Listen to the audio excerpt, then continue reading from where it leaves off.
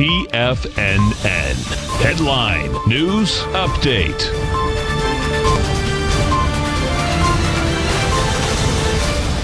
Welcome, folks. We had the Dow Industrials finish down 126, NASDAQ down 26, S&P's down 18. Now, when you take a look at this, folks, that market doesn't look that bad, but let me tell you this. This is a sell-off into the close. Right, and if we go take a look at the IWM, the small caps, what you're going to see here, this is going to be really dangerous coming into the market tomorrow morning. This is why. So your IWM just closed below the lows on Friday. Lows on Friday, 144.93. You're at 144.76.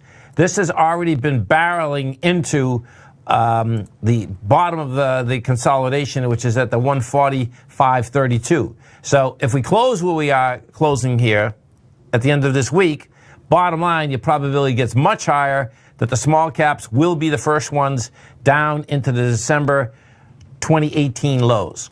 We're only at Tuesday, and the small caps already have enough volume to basically blow that away, which is pretty amazing. But that's how this baby is set up. So that is one monster heads up inside the marketplace. What we did out here today is that even though we're in a negative situation, you actually went to a higher high, and you had a contraction of volume, and you failed on price. If we take a look at the SPY, what you're going to see, the SPY got to a price point today of 289.95, gave it up in spades, closed under the high of yesterday. So yesterday we did 72 million shares on the bounce. You did 62 million today. You can see, so we come down Friday with monster volume. Friday you come down with 149 million. You bounced yesterday with 72.